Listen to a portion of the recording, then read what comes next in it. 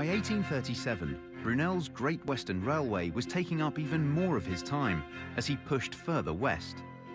One of his greatest challenges was getting across the River Thames at Maidenhead. Here, Brunel faced a conundrum that seemed impossible to solve. The Thames River authorities demanded that any bridge built at this point needed to be high enough to allow sailing barges to pass underneath. Now, it's a fairly wide stretch of river here, over 100 yards across, but the authorities would only allow Brunel 2 arches for his bridge. Never a man to shirk a challenge, Brunel set about solving the puzzle. It would result in one of his most elegant bridge designs, and still to this day, an engineering record holder.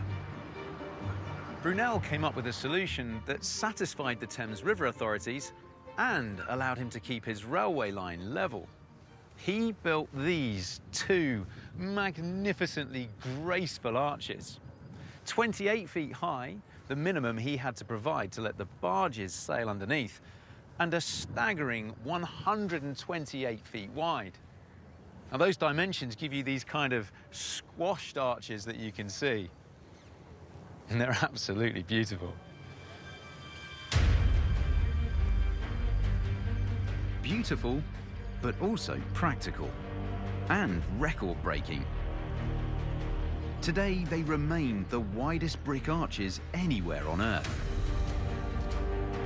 The Maidenhead Bridge officially opened in 1839, and it's still standing here today, successfully carrying thousands of passengers and hundreds of trains every day.